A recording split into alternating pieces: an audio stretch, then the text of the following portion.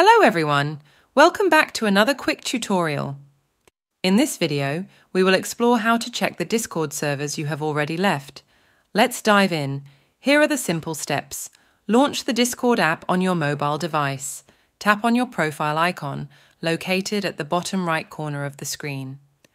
Tap on the gear icon, located at the top right corner of the profile page, to access its settings.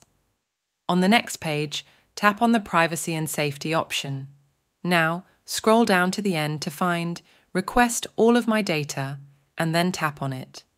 A pop-up screen will appear. Select the Request my data option. You will receive all data about the servers as an email after 30 days.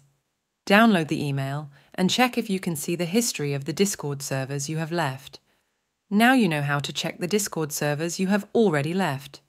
And there you have it.